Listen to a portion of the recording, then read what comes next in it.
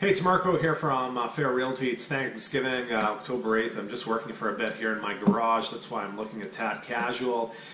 Today I'm talking about all the new real estate brokerages opening up in Victoria, especially in the last few months. And some of these new real estate brokerages, they're setting up shop in quite expensive brick and mortar type locations. And if you've been watching my videos over the last 8 years, about 8 years ago I started blogging about how in this day and age, and that was 8 years ago, you don't really need a brick and mortar type office front for real estate.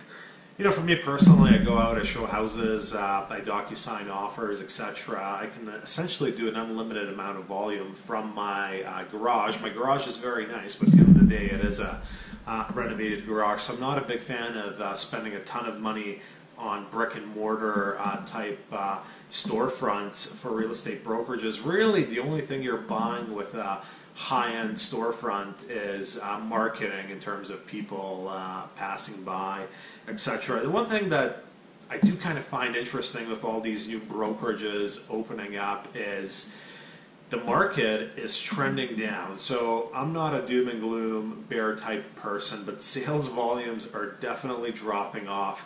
And I really think it's probably going to be a 2 to 5 year thing of a slower market.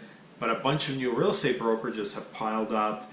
And you know, everyone always thinks they're the best, they have the best concept, the best people, this and that, the best service. But I don't think there's going to be enough room in terms of decreased sales volumes for everyone to survive. That's my personal opinion. Some of these operations, in terms of you know, store frontage, expenses, marketing, etc. You got to make sales happen to pay the bills, and if there isn't enough sales to go around, unless you're exceptional and you can take market share away from others, it's going to be interesting, really, really interesting. So that's it for this week. Marko, Juras, Fair Realty.